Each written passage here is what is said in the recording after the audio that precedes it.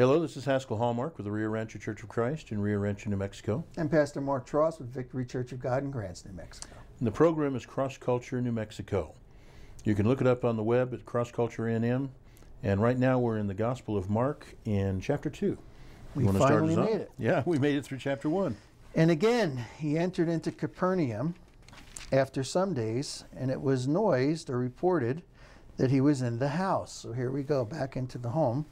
And straightway or immediately many were gathered together, insomuch that there was no room to receive them. No, not so much as about the door, and he preached the word unto them, which I think is just a great way of presenting the gospel. He's preaching really Jesus unto them. Jesus is the word, and he's preaching whether it's, repent, the kingdom of God is at hand, the kingdom of God is in your midst, the kingdom of God is among you. I think it's just amazing how, again, the Holy Scripture told him to write that down. Interesting, too, that you see that correlated to several different places. The Ethiopian that was on the road to Gaza, who had come up to Jerusalem to worship, the treasurer of the Queen of Candace in Ethiopia, had actually been reading out of the book of Isaiah, and he was reading about the suffering servant. And the Holy Spirit led Philip to be, actually refers to an angel at that point leading Philip to him. And he says, "Do you understand what you're reading?" He says, "How can I, except somebody guide me?" And from that place, he began preaching Jesus to him. Right. And then later, the Holy Spirit tells Paul to tell the young preacher, Timothy, preach the word. We have this emphasis on the Word and the Word of God. We sometimes think that the only way to teach Jesus is to teach him out of the New Testament, which is basically true. The New Testament teaches who Jesus is. But they were teaching out of the Old Testament Jesus because the prophecies were all through the Old Testament, some more so than others, such as Isaiah. But he could go through the Word and show them, this is what you're looking for. And then, of course, as we see in John when he goes to the synagogue, he says, that's me. It's an amazing statement at that point as well, but preaching the word. And one of the things we need to make sure of today is that we don't get away from that, because that seems to be not only an approved standard, but the main way in which God intended for this to actually be done. We don't need to be talking about all the things around us that have nothing to do with the Scriptures really, or I feel this or whatever, but actually just say, hey, take a look at this Jesus. Well, he's right here in the Word. And all of the law, the New Testament is very clear. All of the law was there to lead us to Christ, who is the Word. Yeah. And so it's so important that we understand that. And when we can put that together, it'll register. It's like plugging into a power source. Absolutely. So then they come unto him, verse 3, bringing one sick of the palsy, which was born of 4. And when they could not come nigh unto him for the press, or near him because of the crowd, they uncovered the roof where he was, and when they had broken it up, they let down the bed wherein the sick and of the palsy lay. So here, imagine we're sitting at home, you're at home, and all of a sudden your roof starts crumbling and things are falling down into the room, and you're like, what's going on here? And Jesus happens to be in the room, and he's teaching, and all this is happening. This was a real event. And so put yourself in there and think, or the idea of his friends, this guy with the palsy, his friends come around him and they want to get him to Jesus. They want to get him to the man that we talked about in the last program, who has this power to absolutely heal and to heal immediately. And this guy's, he's got some problems, and his friends are willing to help him. A couple of things we want to go back on right here. What is palsy? Do you have a definition for it, or what probably they were talking about here? Well, it's like leprosy. I mean, there's all types of things that come up with that. And palsy, I would say, was probably, somewhat disfigured because of whatever the problem was, whether it was MS or, some of the diseases that we know today that will distort or the muscles or the joints, and the person really couldn't walk or move on their own. Right, a crippling disease. But again, he had friends around him that were willing to carry bear his burden, help him along to get him to where he needed to go. Palsy we normally think of as a shaking disease like this of some sort, some more so than others. We have some major celebrities that are dealing with some issues of that in their lives, and we understand the debilitating nature of it, but this at this time would have been a totally crippling event, not allowing him basically to function otherwise. So his friends, they have to love him enough and care enough to actually want to get him to Jesus, even though he can't get there himself. And believe that he has the ability And believe to that help. it'll make a difference, yeah.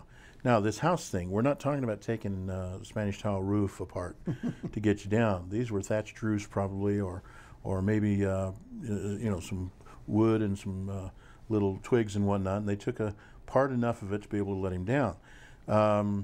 That would have been unpleasant in many ways. They had to get up on the roof, but that probably wouldn't have been that hard. But then they had to put him in a little stretcher or a little cot of some sort, something to be able to use ropes and let him down into it. But then, like you said, this is where Jesus' response is so amazing. Let's go ahead. So verse 4, and when they could not come nigh unto him, I read that, verse 5, I'm sorry. And when Jesus saw their faith, he said unto the sick of the palsy, Son, thy sins be forgiven thee. This is a major, major statement. But there were certain of the scribes sitting there and reasoning in their hearts, why doth this man thus speak blasphemies, or speak against God? Who can forgive sins but God only? This is a major statement, a major event that's happening here. Why did this man say this? And immediately, verse 8, when Jesus perceived in his spirit that they so reasoned within themselves, he said unto them, why reason ye these things in your hearts? Whether is it easier to say to the sick of the palsy, thy sins be forgiven thee, or to say, arise and take up thy bed and walk? And this is a big response on Jesus' part, but that ye may know that the Son of Man hath power on earth to forgive sins. He saith to the sick of the palsy, I say unto thee, arise and take up thy bed and go thy way into thine house. And here we go. And immediately he arose, took up the bed, and went forth before them all, as they watched, insomuch that they were all amazed and glorified God, saying, we never saw it on this fashion. So this is a major miracle that took place where Jesus is saying your sins are forgiven. And no man can forgive sins, only God.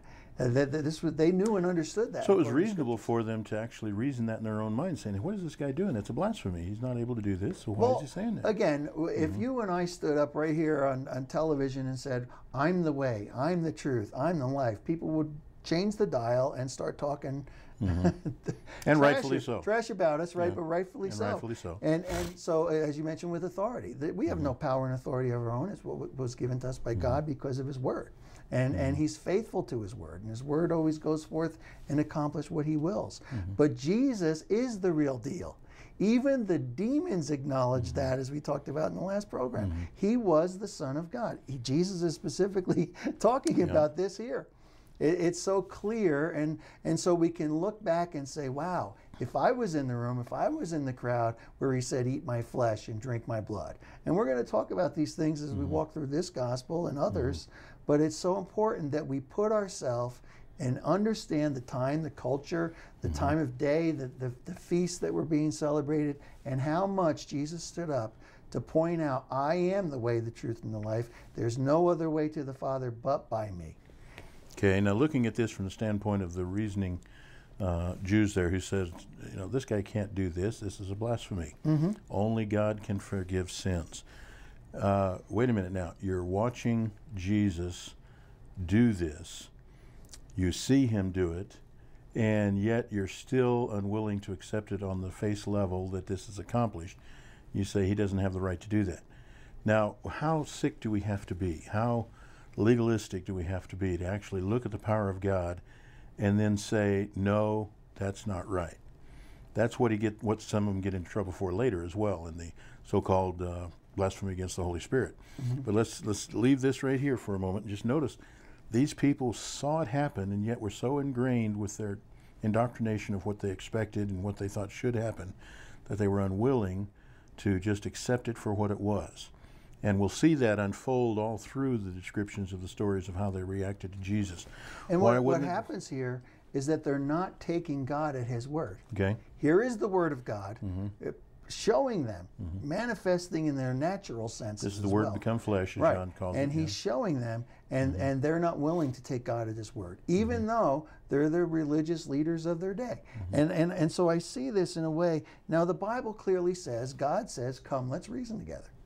Now, they're reasoning, but they're not really reasoning with God. They're reasoning in their own heart and their own mind and saying, I don't like this. Go take that and just apply it into these discussions of the mind of God, the mind of the Spirit, as opposed to the mind of the flesh or the mind of man. This was what man would have expected, and they said that's not acceptable, as opposed to the mind of the Spirit, which is God, your God.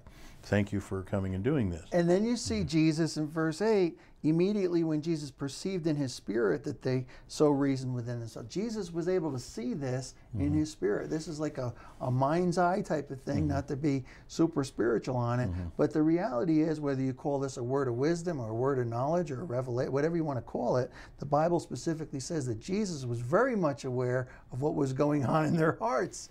He knew what their hearts were, yeah. And he's dealing with it. And he reasons it out. He really reasons it out. He says, well, if I say this and you don't like that, how about I say that? And here you go, the guy's healed. Another interesting correlation here is the correlation of sins being forgiven and the healing. Even to the point of in James chapter 5, he says, if anyone is sick, let him call the elders of the church. They'll anoint him with oil, pray over him, and he'll be healed, and his sins will be forgiven. That's a correlation that we sometimes lose in our modern medical time period, in which we don't see a spiritual connection with healing. But in the old times, a lot of times that was an emphasis of it. And it's interesting that the Holy Spirit chooses to make that emphasis here in recording that Jesus says, not that you are healed, but your sins are forgiven. It's almost as if there's an implication that the sin is what caused this. And yet we're told later in an incident concerning a blind individual that that wasn't the case. It was just to show the power of God when Jesus was able to heal him. And so we see here his emphasis, and he says, which is easier to say? Well, honestly, I don't know that there's a difference between them, but apparently there was. Well, that's it. I mean, he cut right into the reality of their heart. And I think when you look at the idea of by his stripes we are healed. And of course we want to go for that physical healing. We want, but the reality is our sins are forgiven when we come to Christ. That's the ultimate healing. That's the ultimate healing. And if you have that, you have everything. You look at people like Johnny Erickson Tada, who has been in a wheelchair for decades now, and says that had she not had that situation happen to her, she probably wouldn't be proclaiming the gospel the way that she is. And she knows on that day, if not in this lifetime, that she'll be walking with the Lord. She's walking with the Lord now. That's the beauty of salvation and the forgiveness of our sins. So he says here, but that you may know, verse 10, that you may know that the Son of Man has power on earth to forgive sins. And then he says, rise, take up your bed and walk. Amazing statement, because that's really what the whole point of this is. Now go back just a minute to what we said earlier about Mark. Authority, power, action. It's very much an emphasis of God acting on earth, and Jesus is God in the flesh on earth. He is the Emmanuel, God with us. And that you may know that the Son of Man. Now, why did he say Son of Man? Why didn't he say Son of God? Well, Son of God would have been a little bit more inflammatory than Son of Man. But also, too, there's a precedent for this. Elijah referred to himself as Son of Man. And we know that Jesus is actually kind of like the type and antitype of Elijah. And he's the fulfillment of what God had planned there. God had shown this before. But it's also an emphasis on the fact that God did become flesh. And so we have not just God coming to the earth, because, you know, honestly, if God came to the earth and didn't live in the flesh, he would be, I mean, the power would be there, there'd be no problem, but he wouldn't be a man doing it, would he? Well, we see God manifesting himself at the tabernacle. You know, it says that his glory filled the temple and all that sort of stuff. But he says, I will dwell among my people. And then that goes back to the Gospel of John, where it says that he came to dwell among us. Right. So this is the importance of knowing who Jesus is. This is good news. That's why it's called the gospel of Jesus Christ according to Mark. This is a very powerful statement. It's a life-changing statement. It's an eternal life-changing statement. And again, we were all sick and dying we were dead in our sin and trespasses, and now we have been made alive in Christ. That's a powerful transition that no one else could do but God. Now, when the crowd saw the response, when he says, arise, take up your bed, and go thy way unto your house, He picked up his bed, went forth before them all, and they were all amazed and glorified God. We've never seen anything like this before. Now, this implies that even the scribes who had reasoned that this wasn't right for him to do it this way were amazed and were glorifying God because of it as well. But that should be our response, shouldn't it? We should respond with the amazement that God has actually done this, and that we should then glorify him, because really it's all for the glorification of God. That's anyway. exactly it. You, me, anybody watching, anybody who's a confessing Christian, whatever we do is to be done as unto the Lord. Whatever we do is to be done to the glory of God. Of course, that brings up the negatives too. We've got people that say, well, yeah, but I've seen Christians that didn't do that. They did horrible things, or they took the praise themselves. Well, yeah, but if you look back in the Old Testament, Moses suffered for having done so. Instead of saying, God's given you this, it says, must I do this? And God says, hey, you know, it wasn't the fact that you struck the rock or spoke to it in the way you did. It was the fact that you didn't give me the glory. Right. And so you're not going to go to the promised land. Amazing consequence.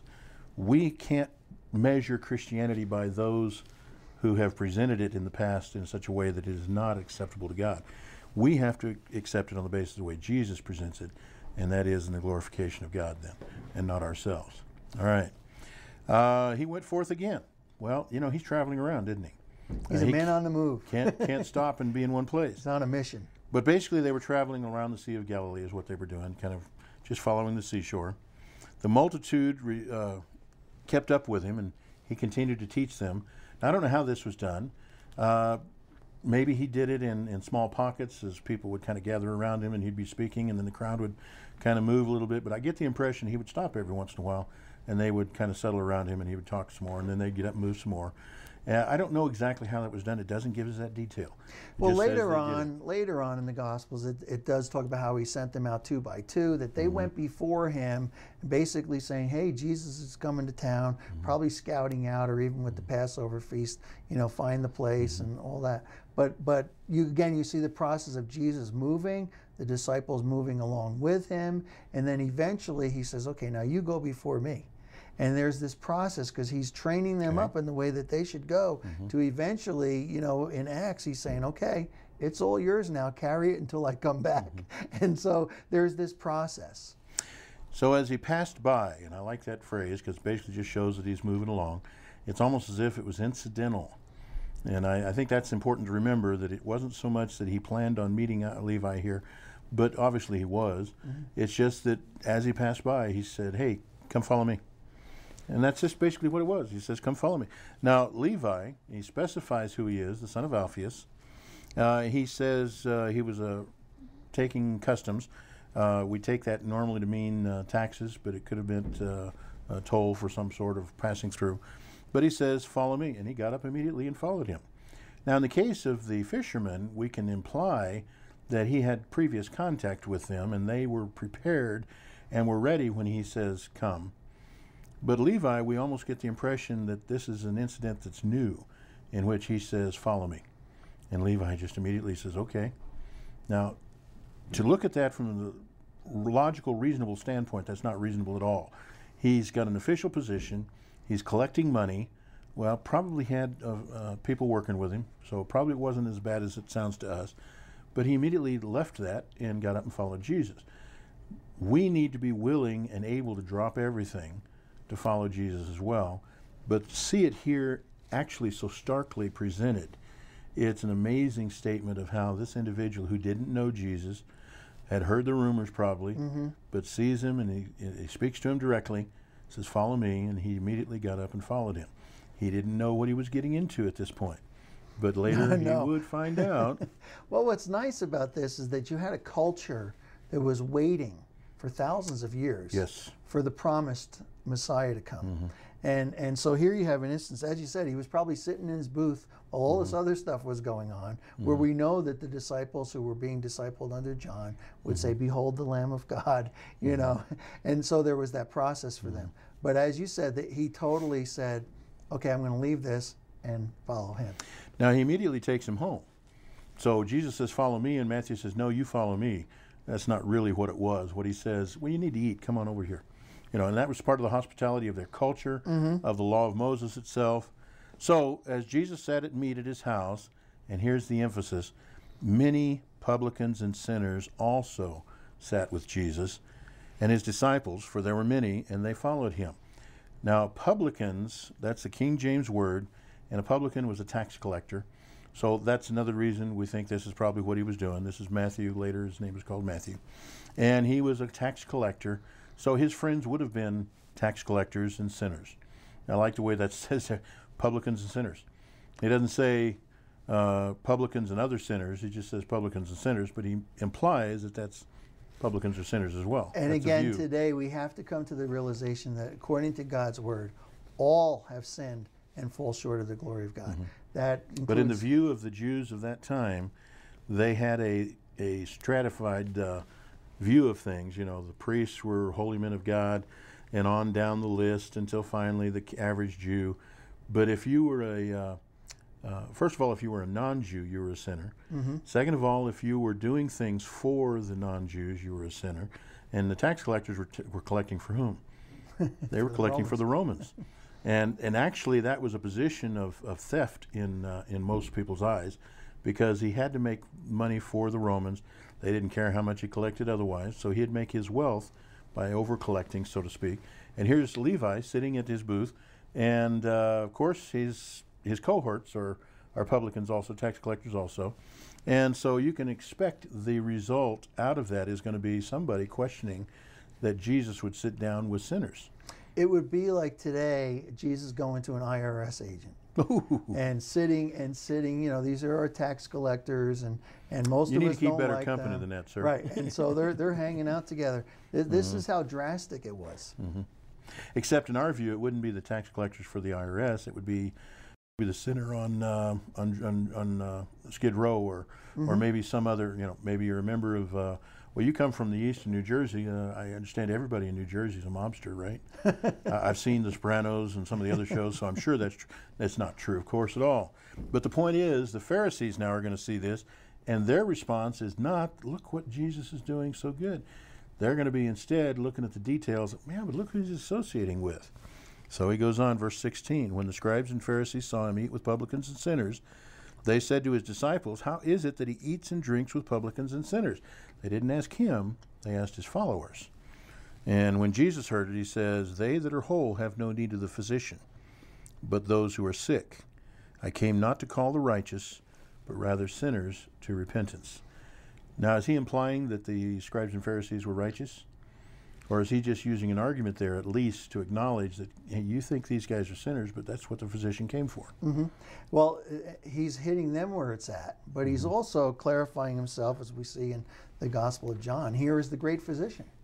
Here is God. I am the God that heals you in the midst of people who need healing. And and he's revealing that to those who think they're already okay with God.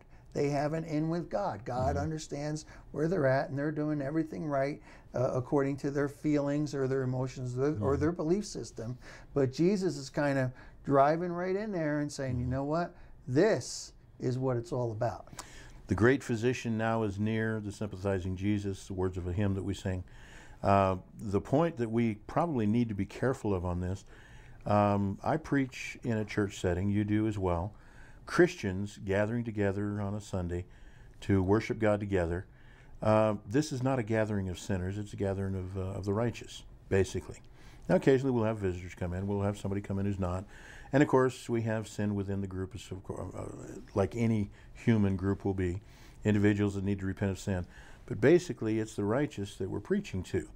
And that's been a struggle to look back on this and say, wait a minute, we're supposed to be preaching to the unsaved. We're supposed to be preaching to the non-righteous. We're supposed to be, as the great physician went, dealing with the people where they are. And people are in sin in the world, are they not? Not just all of us are sinners, but rather they're in sin. And God sees, and God knows, and God's there. That's the reality of it. But here, he's manifest in the flesh. That's that. To clarify, if you've seen me, you've seen the Father. So God is in the midst, irregardless. So his physician analogy that he makes here, I came to seek and to save that which was lost, he says in Luke elsewhere. The same principle, the idea is I have been sent for a purpose, and that purpose is not to go to the temple to talk to the priest, but rather to go to the people and talk to the sinners, talk to the people that need the healing. And he is the good shepherd, and he's going out to round up the lost sheep. That's right. Now, I don't know about you, but they that are whole have no need of the physician, but rather the ones who are sick. King James expression, whole, those who are sick as opposed to those who are not. And what we have to recognize is that he says, I came not to call the righteous, but sinners to repentance. The word repentance comes up over and over again. We want to take this the last couple of minutes, maybe talk about that for just a moment. Repentance is a big word. We sometimes even use it in such a way we think of it as a theological word or a divine statement, some sort of a decree. But what does it actually mean? It literally means to turn and think differently. If I'm heading in this direction, if I'm heading north, it means to go south. If I'm heading east, it means to go west. It means to make a full 180. Realize I've been heading in the wrong direction, and I need to turn around and make it right. And it's not just a mental change of mind, it's a mental change of mind that results in a physical change of life. Then. Because you're not only turning away from something, you're turning towards something. You're turning away from what you have been revealed. This is wrong. This is not good for you. This is the wrong way. Here's the right way. Let's go there. So the publicans and sinners, he's calling them to repentance. He's calling them to renounce what they've been doing and change their behavior, change their life. That's a major transition. That's what conversion is all about. That's what Christ comes to you and asks you to do as well, is to repent.